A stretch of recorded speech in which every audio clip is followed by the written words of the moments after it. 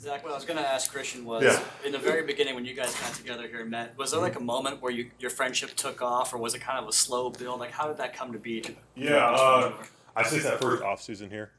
I got here with like three and a half weeks left, so I was just kind of my head was spinning, just trying to learn Miami's defense at that point. And then that first off season, we kind of slowly kind of grow together, learn each other, kind of how he plays, how I play, and then just from there, it's kind of built to where we're at now, as you see. I was actually in Baltimore covering the team when you were waived. I'm sure you don't remember that, but no, I'm sorry. It was my first year, it's all good. But Deshaun was saying that that was maybe something that could have been the best thing for you. Deshaun Elliott said that. What do you remember going through your mind when that happened? When you were waived and then ultimately you were picked up by the Dolphins? Yeah, I mean it was stressful. I mean, obviously it's terrible. I mean, look at today. Today's one of the worst days in football, in my opinion. I mean, guys out there giving their all every day in camp, and then it's what it is. It's the fact of the matter. It's the business. It's the nature of the beast. But it's tough whenever that happens. I was just, I really just prayed a lot and just kind of sat, and then I just kind of figured it out. We didn't really know much. The only thing I heard was maybe Cleveland was a little interested, and then once waivers ended that next day, I think it was a Thursday, agent called and said, "Hey, you've been claimed." I'm like, "All right, where am I going?" He's like, "I don't know yet." And then half hour later, Miami called and said, "Hey, there's a flight at 8 or 9. Tell me what you want to get on." So flew out at 8 o'clock or 9 o'clock that night, and then here ever since. So I think God has a plan, for sure. The game and actually helped them win. Mm-hmm. Yeah, it was that Cincinnati game. I actually played a little in the Giants game the week before. We did New York, then the Jets, then Giants back to back. So, but yeah, Cincinnati was really my first game. I got some serious reps in it. Zach, let's maybe back up a little bit more and just open it up. What's your reaction to the contract extension? Man, blessed. It's it's one of those things you just dream about it and you work every day towards it. And it's one of those things I'm kind of like, just don't talk about it and just work. Just things will come and just go from there. And then to really get to this point and in Miami and just to stay here and just be with the team, the guys I love, staff, the coaches, everybody. It's really something special. How was the phone call to mom and dad after the contract extension? It was pretty good. Yeah, mom was tearing up, and dad really was just speechless. So it was it's pretty crazy. So now we know you've moved out of the trailer. Yes. Yeah. What is that was a long time ago. Yeah. What's the plan for yourself and life and maybe the ranch you got? So the ranch, we got one more year left in the lease. We'll definitely be out there back and forth. We got a spot down here we love. Definitely for sure keeping that. And then my wife and I, we kind of settled around Nashville. We think off-season / post-football, we kind of love that Nashville, center of this country area right there. Not too cold. Now that you've been taken care of, how bad do you want to see Christian now get his so you guys can stay together long term? That's my guy. There's nothing more I'd love than play with Christian for a long time, even longer. We've been very fortunate to have 3-4 years together now. Me, Christian, Agba, Raekwon, Clark. Up front. I mean, that's something special in itself. But obviously, any extra time we can get would be incredible for Christian and Ray. How much did you learn about the business of the NFL from this process? A good amount. Just kind of seeing the inner workings of it. And I really told Rosenhaus, like, hey, look, you guys do this. Like, I just want to worry about football. I don't want to get distracted on anything else. I'm in camp. My main goal is getting better each day at football. So kind of near the end of it was when we started kind of talking and kind of realizing how things went and just how the pressure on us and on management as well. Maybe talk me through that, because you hear players say that the not make it distracted, but it sounds easier than maybe it probably is. Like how do you go through that knowing that this is potentially life-changing money that could for me it was really just keep my routine, don't change anything, and we'll just stay focused on each day and just really try not to think about it. And obviously it's there and you got to answer calls here and there with just with different what's going on, where it's at, where we're going. But really was just kind of just focusing in, staying locked in, and trying not to let that change how I play or change who I am, because that's how I got here. So, yeah.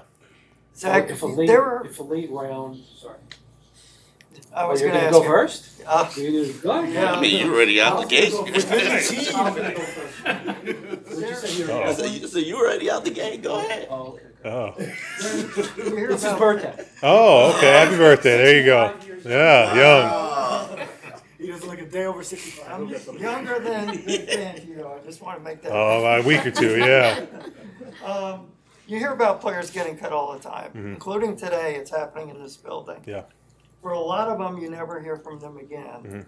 It's a small percentage who get an extension, an 8-figure extension, like you have. What inside you, what has gotten you to this point, coming from that point in Baltimore? I mean, obviously none of this could be happened without, I think, my faith, truly. Knowing there's a plan and not, like I said, not stressing too much on what's happening and just focusing on what I can control. That's a big part of my thing, is what I can control, what I can do for the team, what I can do for myself every day.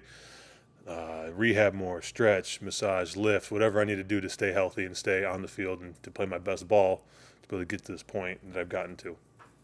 My question was very similar but better. Okay. The wording, right? Yeah. My question is, if a late round pick or an undrafted guy gets cut today and texts you or calls you, what are you telling the guy? I'll tell him, man, just keep your head up. I mean, it might be over. It also might, tomorrow you might get a chance, you might get picked up and have a chance somewhere else. Make a good impression, don't burn any bridges, and really just keep working. I mean, it's what it is. So I just tell them whatever they need, let me know, anything from here on out. Christian mentioned that you always wanted a platinum grill. Have you begun that process of searching for one? I might have to, yeah. I have not yet, though, no. Are we talking mouth or car or truck? What's that? Are we talking mouth or truck? Or a barbecue. I thought you were talking. Oh, you're talking grill. I was thinking. See, I'm thinking that's where I'm at. I'm thinking cooking grill. Okay. I got a Traeger. I'm good. Yeah. I didn't even think about that. Yeah. Couldn't tell if he was trolling or if he was being serious. I'll take a guess. Has Ferris set you up for a new gym yet? Actually, just got one. They just got one. Yeah, it was in the talks when I was there my first year. They just got it, I think, a year or two ago.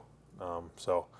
Maybe last year, but it's pretty nice. They're moving up, back-to-back championships. They're doing their thing. So I heard a guy on the radio today, Miami Sports Talk Radio. Your contract came up. The fullback, what's his name? The Vikings fullback. Leroy Hort. Leroy Hort, thank you. He said he's been to Ferris State. He said it's one of the best party schools in America. Is this accurate? Is actually a very Ferris fun school? is incredible. I loved every moment there. It's in the middle of nowhere. There's nothing going on, nothing really. The school's it. So we loved it there. We enjoyed our time there. It was a good time. I love all my guys there. I'm still super close with all those guys. So we always make a trip every year. I mean, just, when there's not a lot going on, you just kind of forced to grow together. And I think that's why their team has done what they've done, because you become so close to the football team. There's not a lot of distractions.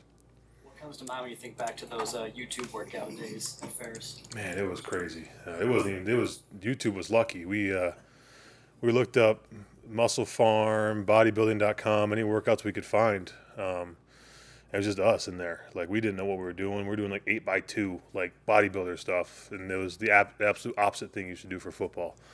But just that, keeping that mindset and that process has been the biggest thing for me. And a lot of those guys, they're quick to remind me, hey, remember what you were back then. I got a buddy in Amsterdam now. He first thing he goes, he says, bro, I used to start in front of you. I'm like, you did. He always reminds me of that. So. Are you going to bring Waddle out to the alligator hunting? No, Waddle's turn? What? Alligator hunting. Have you been out to the alligator hunting? No, he hasn't. No, we'll definitely try to get some guys at the end of the season this year to do something fun up there. Yeah. You're still involved in We are, yes, sir. Yeah. Never got the answer on the grill. I'm going to look. I don't know if I'm going with a grill though, but we'll see. Yeah. Each of the three. Yeah. Each of the three grills. Yeah.